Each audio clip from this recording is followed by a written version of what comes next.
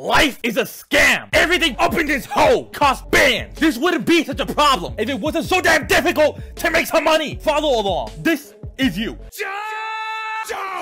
Oh, congratulations. You just put your family in crippling debt.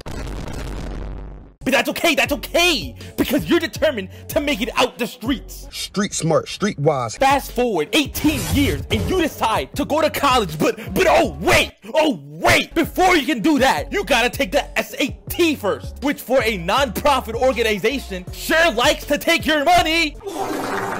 Once you finish that, now you can apply to go to college. But oh wait a second. Even submitting an application also costs money. And once you're in college, breathing air costs money. You spend 4 or so years racking up debt to get a piece of paper that about 30% of people use. And guess what? You spend the rest of your life trying to pay off your debt.